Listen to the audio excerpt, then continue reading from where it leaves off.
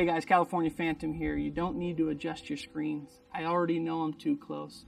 And unfortunately, this is the issue with the Osmo Pocket by DJI. It crops a little bit too close to you.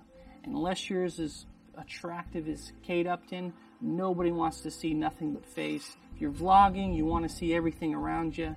And unfortunately, that's not the case with the Osmo Pocket. Through 18 months of research and development, the team over at Freewell finally came up with their own ultra-wide lens. This is your prototypical vlogging distance, which is about arm's length, and I'm about 75% head. That's what she said.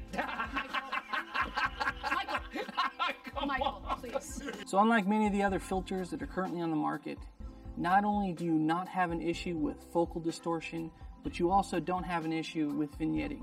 That's something that's unprecedented in an ultra-wide filter for this Osmo Pocket, and it's something that Freewell has provided. This is the filter right here. I don't know if you can get a clear image of that, but what we're about to do is blow your mind. Do not adjust your screen, folks. This is the Freewell ultra-wide going on now.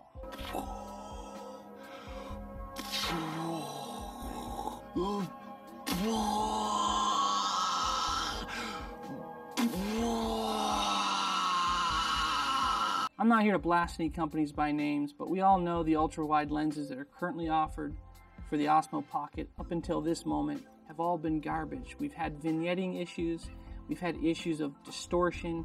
I know Billy Kyles had produced a video, showed a pretty heavy distortion in his video with the ultra-wide, but these brand new Freewell filters, as you're seeing, as I'm coming in, filters on, no vignetting. I don't see any vignetting in the tops, corners of any side of the screen here. We're gonna do some further tests to dive into that. All right, here's the test. I'm a YouTuber. Look at me, look at how important I am. Who cares of how much the screen my face takes up? Because I'm attractive and you all wanna see that. Now, in the real world, let's try the ultra wide. Boom, Freewell, thank you Freewell. Now, with the Freewell ultra wide, zero vignetting, zero distortion.